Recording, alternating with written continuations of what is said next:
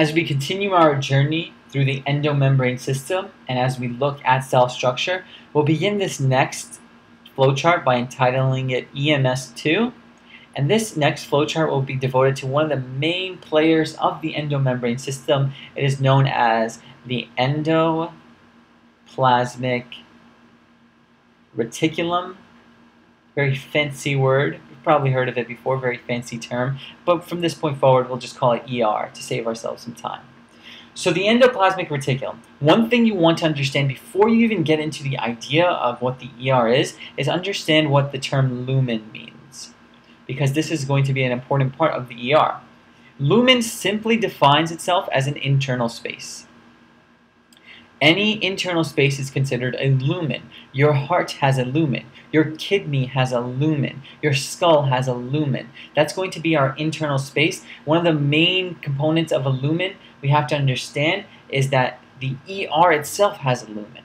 So the ER lumen, that internal space of the ER in relation to the ER, is a single continuous space. Make sure we understand that. It's a single continuous space. So that's what our lumen is. A lumen is simply an internal space. The ER has a lumen, and that lumen is single and continuous. That's an important note because now we can understand its structure a little bit better. The endoplasmic reticulum, specifically its membrane we can talk about. The ER membrane is actually connected to the nuclear envelope. Connected to nuclear envelope, outer membrane, specifically of the nuclear envelope. So let's break down this definition a little bit, this term. So the ER membrane, so the ER has a membrane. Why does it have a membrane? It's part of the endomembrane system, of course, and so everything part of this system has a membrane. It's connected to, why would it be connected to the nuclear envelope?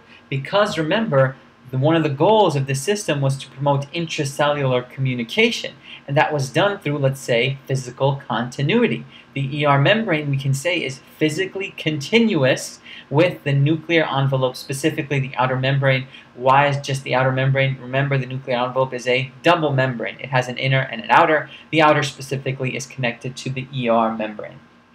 So the next point of topic is the two types of endoplasmic reticulum. So there are two types of ERs, and you probably heard of this term before. The first type that we'll go over is the rough ER, otherwise known as the RER. The RER is known as the rough ER because this is where ribosomes are attached.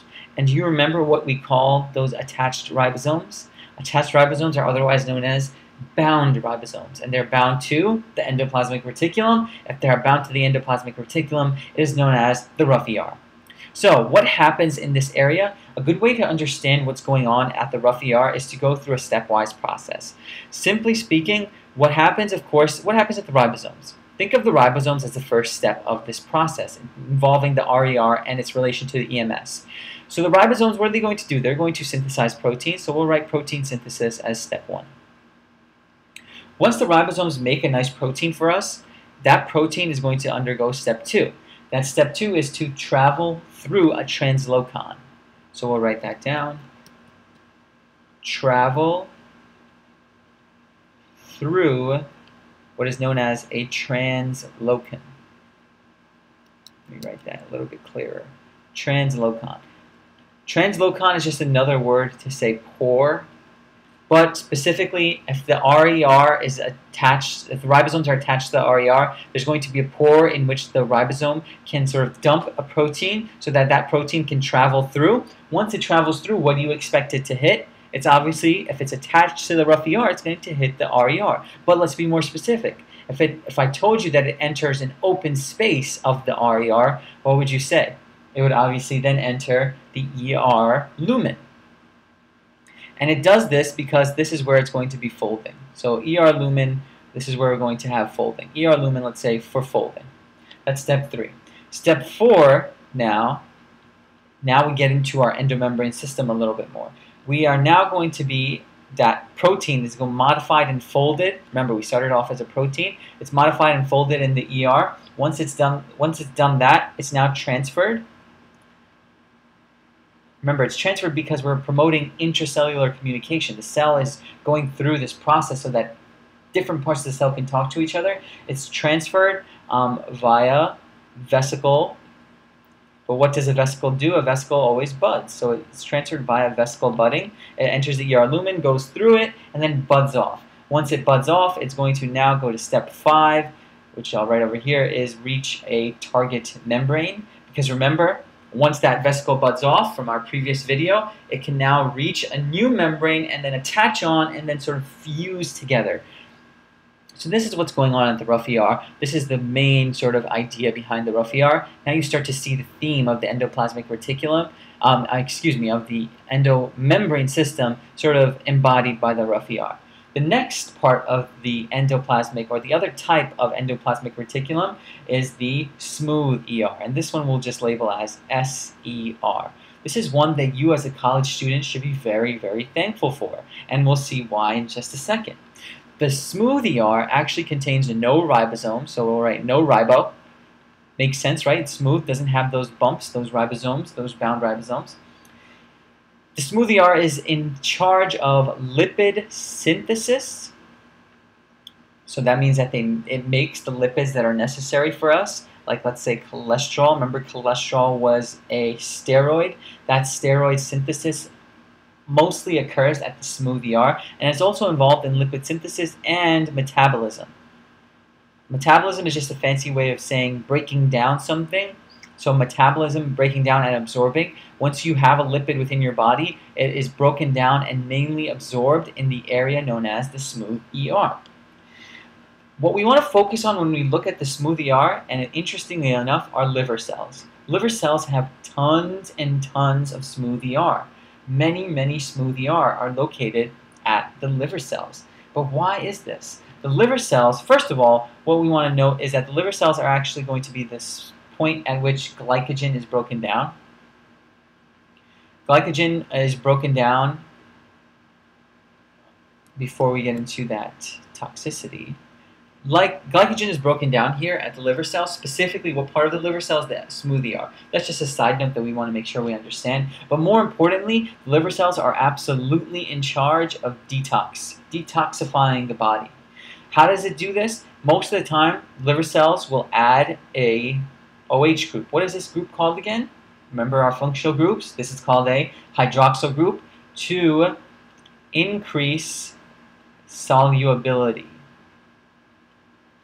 Now, we're going to combine some things that we learned in our previous lectures, okay? This is sort of building on knowledge. We're taking a OH group and adding it onto something to detoxify it. How does that make any sense? That OH group is going to increase solubility. What is solubility? Solubility is the ability to sort of dissolve and sort of become less dangerous. Why would OH group be a good group to add on to increase solubility? Think of this OH group. What do you notice about it? It has what? This magical oxygen, right? And that oxygen is electronegative, and that means it's polar. That means it's going to promote mixing with other polar things. Your body is mostly going to mix it with water, mixes it with water, so we have something dangerous. Let's say this is this X represents our dangerous compound. We attach an OH group to it. H2O can come in and say, oh, nice, I see something very soluble. I'm going to come in and I'm going to sort of make this less dangerous. That's the sort of very basic way to understand what detox is. In addition, the liver cells, specifically the smooth ER, are in charge of looking at and taking care of alcohol and drugs. So, I mentioned earlier that we as college students, and I'm not accusing anybody of course, should be very thankful for our smooth ERs because this is where alcohol and drugs are sort of detoxified. They're made less harmful. The harmfulness of alcohol and drugs are sort of combated at the smooth ER because the smooth ER is in charge of detox. And it does it in a variety of ways. One of the ways is this. We don't need to get into the other details. In addition, what we notice is that when you have more smooth ER, SER, you actually have more tolerance. So you develop tolerance to alcohol and drugs as you develop more and more SER, and that proves to us that SER is absolutely in charge of figuring out what to do with alcohol and drugs. So overall, now that we understand the second part of our endomembrane system, the endoplasmic reticulum, I just want to make sure we understand that this is an overall sort of connected system that's very involved with other parts of the EMS, which we'll get into later.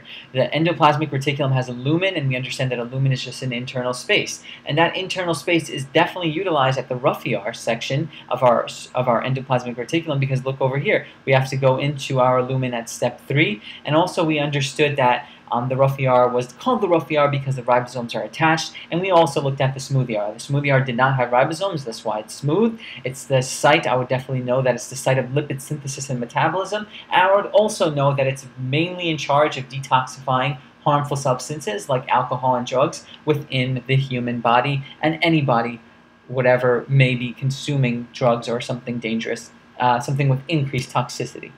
And that covers our endoplasmic reticulum.